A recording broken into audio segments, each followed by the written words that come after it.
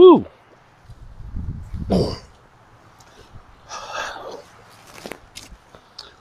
What's up, good people? Mark Holmes here, and as always, I want to say thank you all for watching, commenting, subscribing, and being part of the Jobu Sports Report. Without you guys, as well as you ladies, you know that this literally does not work. I hope everybody's having a great Saturday. It's been crazy. I've had so much stuff that's been going on. I just got back home this afternoon and stuff and getting ready for tomorrow's game day. Don't worry, we got the big sub. We are doing a fried pork chop sandwich. If you want to know how I do the pork chops, check out my other channel, Cooking and Tailgating with Jobu, because I actually did a test run on taking the pork tenderloin chops and actually frying them up, and did some sandwiches for my wife and the family and stuff. They're like, oh my God, this is like heaven. So I can't wait to have the big sub tomorrow. So, crazy things. Micah Parsons, it's insane that Micah Parsons hasn't played for 2 full seasons yet for the Dallas Cowboys, right? I don't think you guys understand the gravity of what he is doing with this team. Micah Parsons is an absolute positive beast. And this is one of those mind-blowing things for me, at least. Maybe it's not for you guys, but for me, it's kind of mind-blowing. Right now, Micah, in his 2nd season, is 13th, tied with Tyrone Crawford for most sacks as a Dallas Cowboy.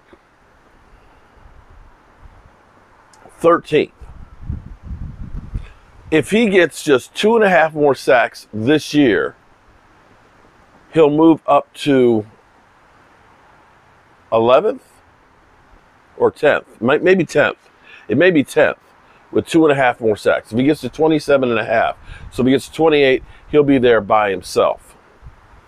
If he gets 9 sacks,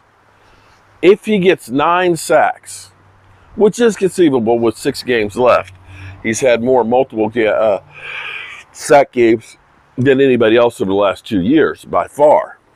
If he were to get 9, he would tie the number of sacks that Charles Haley had as a Dallas Cowboy. Not the 101 that he had in his career, because he had a whole bunch more before he came to Dallas. But will have as many sacks as Charles Haley as the Dallas Cowboy, 34. I'm kind of surprised that it's only 34 with the Cowboys, but be that as it may. That's crazy. That's insane.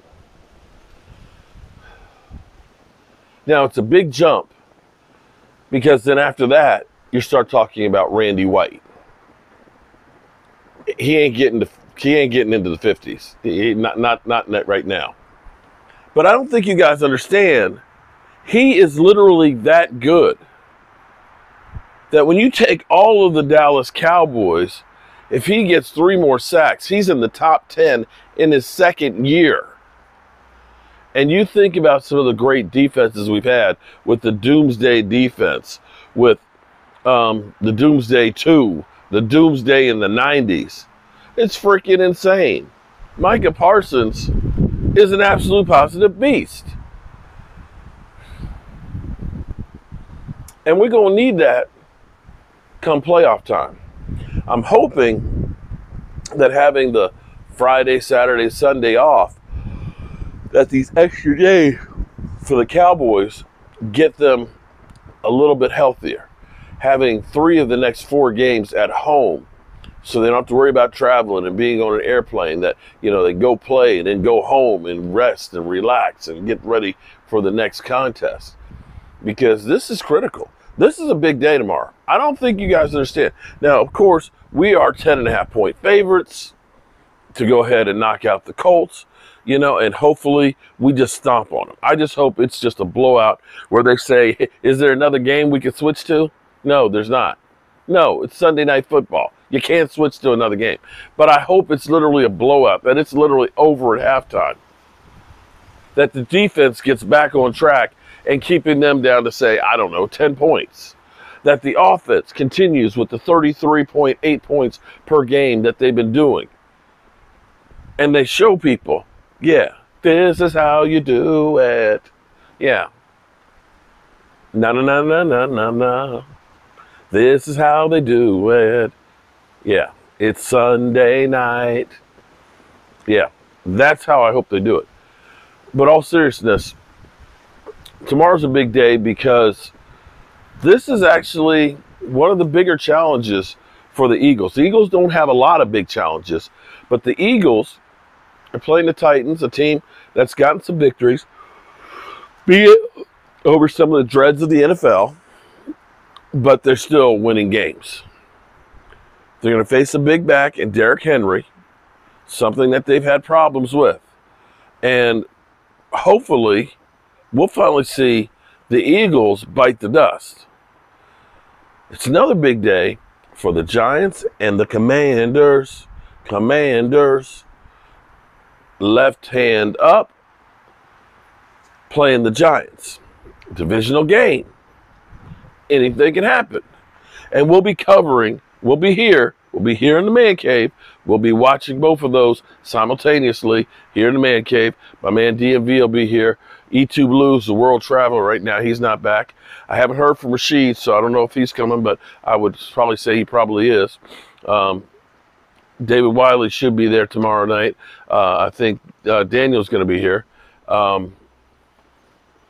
Wes, one of you guys, is supposed to join us. He's in town too, as well. So we're working on having the crowd and stuff here. Will have a good time. We'll watch the games.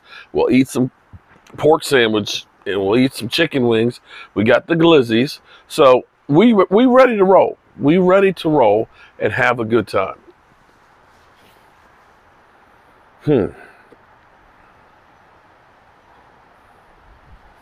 That's it. That's all I got. And I'm thinking, I actually want to get my ass in bed because tomorrow is going to be a long, long stream. We talk about 11 hours. 11 hours. And I hope, wouldn't it be cool if Micah Parsons slid into the top 10 tomorrow? Because I need my team to get back on track on the sacks. Having 7 sacks the week before, 3 this past week, we need to go ahead and get like 7 tomorrow. So that way we can get back on pace for that NFL record 72. We have 45. We got a ways to go. A ways to go with 6 games. And I want to see that happen. All right, good people. You know how we roll. You know how we roll. We appreciate you. We love you. And remember to tell the people you love that you love them, because you might not get the chance again. And I forgot what day Joseph said it was going to be. Joseph Heatherly, shout out to Joseph Heatherly, is sending me a bunch of stuff for me to give away.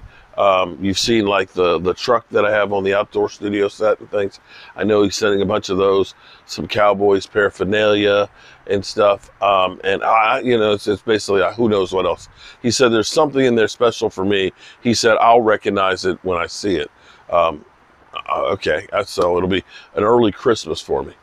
But I am so blessed and so thankful to have so many wonderful people here that have helped me to do this. And I am grateful, I am humbled, and I am appreciative of each and every one of you.